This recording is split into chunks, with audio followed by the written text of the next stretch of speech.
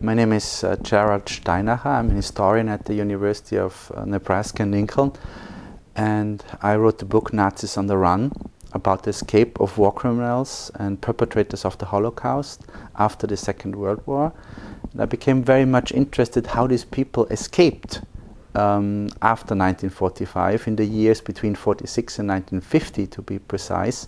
And I wanted to know more about how they got away, what kind of travel documents they used, how they got new identities, what were the routes, what exactly did they have to do in order to get out of Europe. And also I was interested in the destination countries. I realized very soon that there is hardly any research done so far about this topic. Only in the last years there were first studies about this topic, and it has to do with the climate of the Cold War, and it has to do with the archival access, of course. The sources historians need to work on that topic. So I realized also that explanations of the past, like mythical explanations, like the Odessa myth, based on books by Simon Wiesenthal, the famous Nazi hunter from Vienna, and then also in cooperation with Wiesenthal, novels based on these stories written by British writers like Frederick Forsyth, the famous book The Odessa File. These kind of explanations are really far from the truth. The more I investigated, so many interesting things came to light, especially the role of Italy.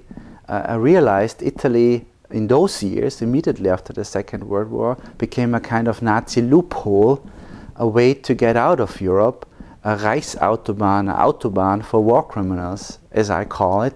So Italy had a very important role.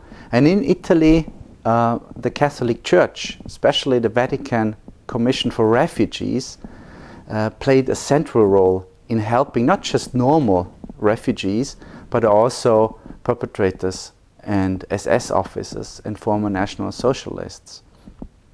The motivation for the church was a political one, a strong anti-communism, but also a religious one, kind of moral victory and helping to re-Christianize Europe. The Red Cross played also a very important role, and I was surprised about this. This was really came really as a surprise to me. The Red Cross, in close cooperation with the Vatican, used travel papers for these perpetrators and helped them to get a new identity and to start a new life and to hide from Allied justice, of course, under a new assumed name. We're looking now back 60 years. It's a very complicated picture that emerges from my research, and it's of course very easy nowadays to make judgments, but we have to understand the context of the time.